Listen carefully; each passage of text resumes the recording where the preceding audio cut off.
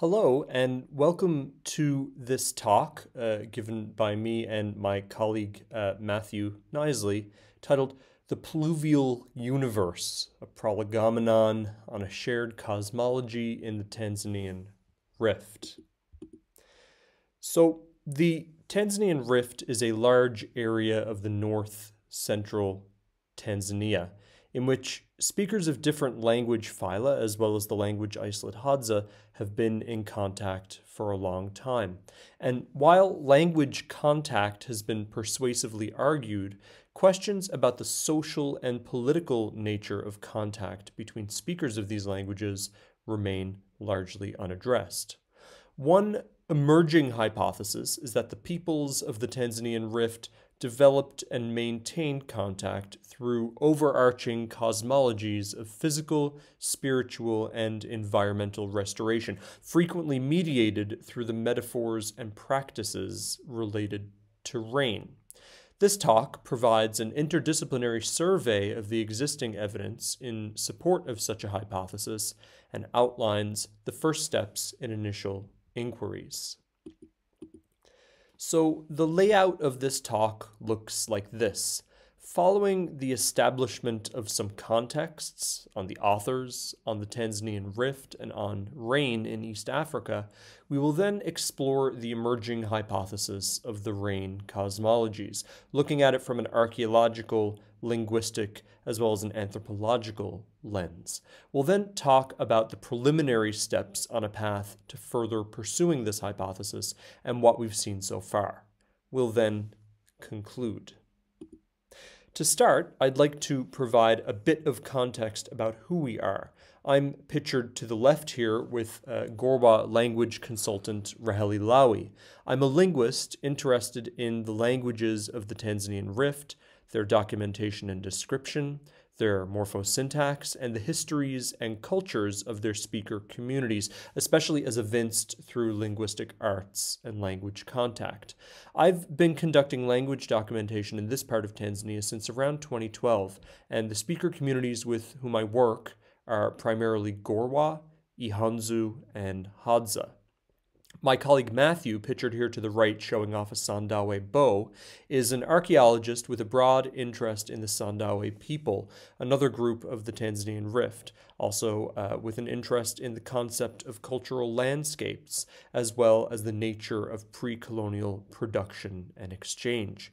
And he's worked with the Sandawe community on archaeology projects, as well as projects related to ethnobotany. The Tanzanian Rift is an area of north-central Tanzania corresponding more or less to the area within the red circle here. From a geographical perspective, there are no real boundaries or barriers keeping peoples from moving in and out. The Tanzanian Rift can be characterized by its considerable diversity. Languages from at least 4 different language phyla are spoken here and have probably been spoken here for a long period of time. Different groups structure their relations to each other in a wide array of different ways, so from strong patrilineal patterns to others characterized by matrilineality and even possibly matrolocality. In addition, food-getting regimes are also varied. Sedentary farming, pastoralism, as well as hunting and gathering, and combinations of each of these are all represented.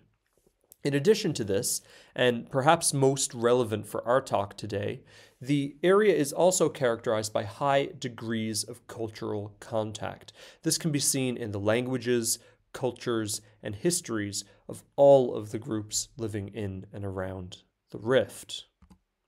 I'd like now to talk about rain in terms of its history in the Tanzanian Rift.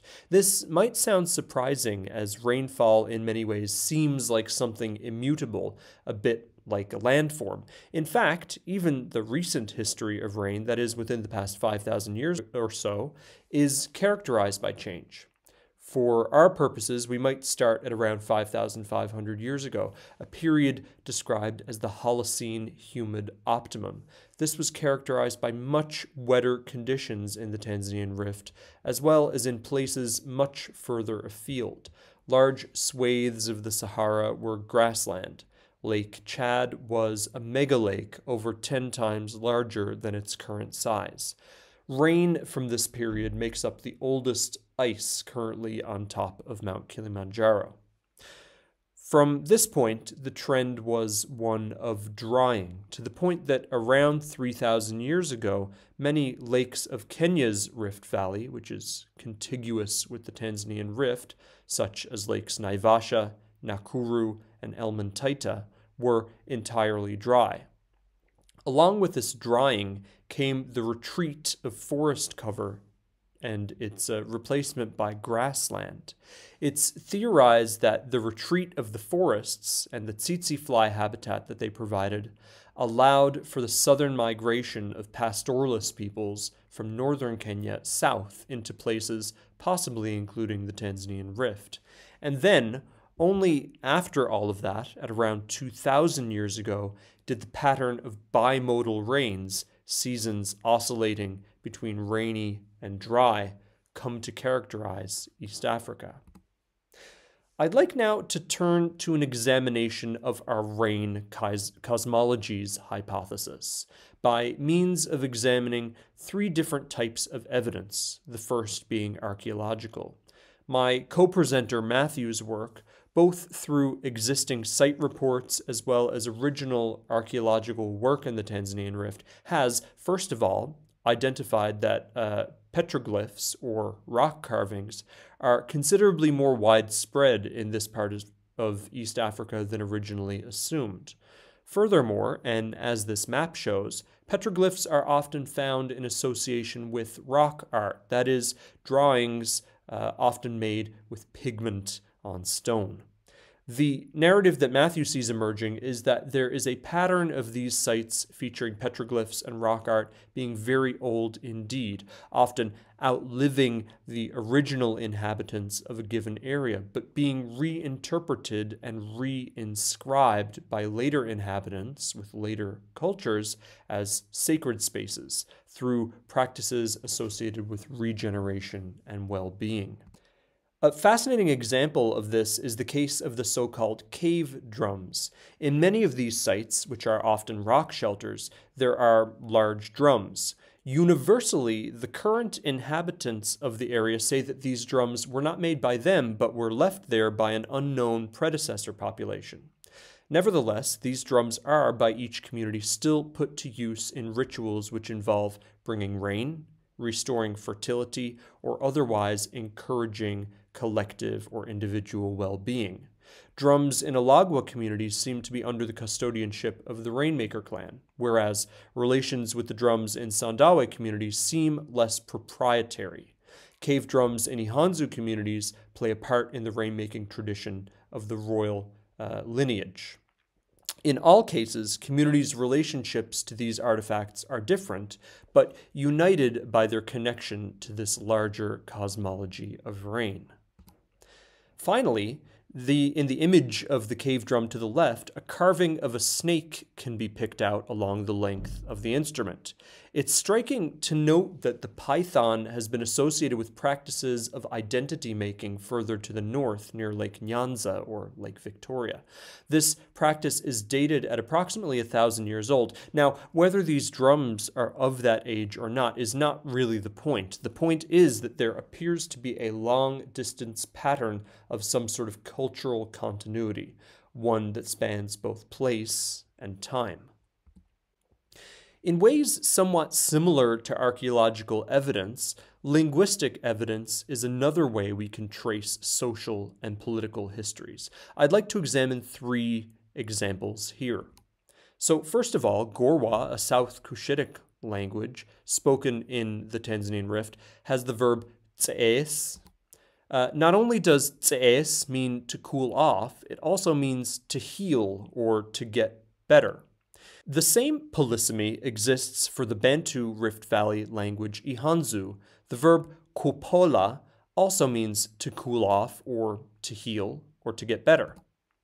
This is in fact a rather widespread pattern in the region, and those of us familiar with Swahili will also recognize it.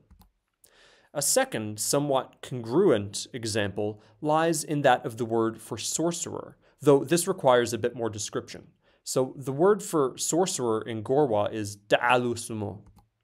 In Ihanzu, the word for sorcerer is mosonso. Now, on a formal level, these two words bear no resemblance. But when we look at their etymology, we can again see a similarity. The Gorwa word for sorcerer is based on the verb da, which means to burn, and the Ihanzu word for sorcerer is also based on the verb for to burn, which in that language is kosonsa. In both languages, the sorcerer, a harmful individual associated with sickness, is an individual associated with burning or fire. Contrast this to the words for healing, which I'll show once again, which are polysemous with cooling. A third example takes us a bit further afield. Ihanzu has the word nsimpolia, a noun meaning a rain ritual. Given the cultural salience of this word, I'd like to take a look at its possible etymology in detail. First, could it be related to the word for rain, mbola, in Ihanzu? Well, when we look at the reconstructions in Proto-Bantu, there are two forms of interest, the first being the noun boda for rain, and the second being the verb pod for to cool down or to get well. On formal grounds, it looks like the ultimate etymon for Nsimpolia is pod. But even given this match, there are still questions to answer here. We'll remember that the Ihanzu word for to cool off or to heal is, at least contemporarily, kopola. And even if we grant this change in vowel quality from a current O to a U vowel, that still leaves us with this sim morpheme highlighted here to explain. The initial N can be explained as a noun class marker, and the ya suffix here looks like some sort of verbal ending, perhaps an applicative on what is now a verbal noun.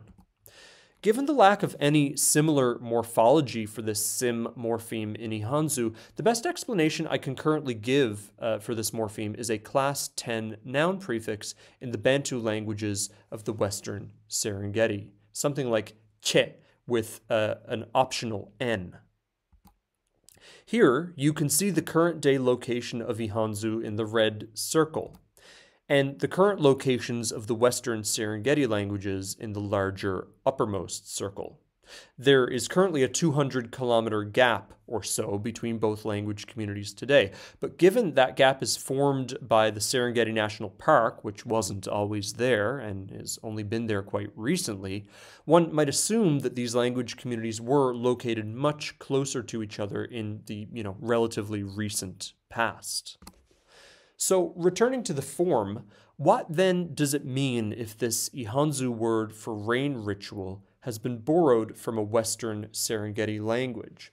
There is no evidence that Ihanzu is closely related to these languages, other than all of them being members of the larger Bantu family, but perhaps this represents a history of ritual connection between the Ihanzu people and rainmakers further afield. Another piece in a larger picture characterized by a connecting cosmology of rain.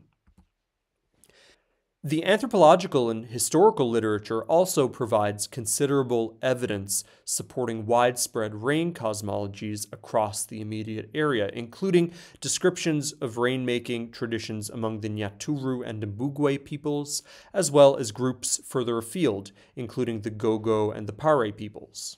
More importantly, however, is the evidence provided of the considerable trans-ethnic nature of these practices. Gorwa rainmakers trace their lineage back to Ihanzu rainmakers, and Ihanzu rainmakers are described as owners of the land, which is another title given to the nearby Hadza people by the Ihanzu. Accounts of people of different ethnic groups often seeking the intervention of particular specialists and often traveling considerable distances they're also well represented. The image we are looking at now is that of Puma, with the rocky outcrop of Tita, the largest of them all, towards the center of this image. In the 1967 article from which this image comes, the rain shrine at Tita, its history, and the nature of the rain rituals carried out there is explained in brief. And once again, the focus on the cooling essence of rain, the economic centrality of ensuring rain falls when it is meant to fall and in proper measure, as well as the connection to various peoples of various contemporary ethnicities, as well as historical antecedent populations. Part of answering these questions about rain in the Tanzanian Rift lies in listening to the peoples of the Tanzanian Rift themselves, allowing them to teach us about their understandings and visions, both historical and contemporary, of their universes and their places in them. One step in this direction is a project I'm currently undertaking to translate and transcribe extant recordings associated with rain, rainmaking, fertility, and healing. These rain texts will then be made available as a collection of narratives, histories, and personal accounts, which speak to each other and help us understand elements of this pluvial universe from the perspective of local people. So, for example, one exciting detail emerging is the symmetries that exist between Ihanzu and Gorwa rainmaking ritual practices. Here, an Ihanzu woman on the left and a Gorwa man on the right both describe the process of farmers obtaining a knife from the local rainmaker in order to harvest their first crops. Hadza speakers also describe their connections to rainmaking practices and rainmakers, a detail which has, to this point, not been described in anthropological accounts of the Hadza people.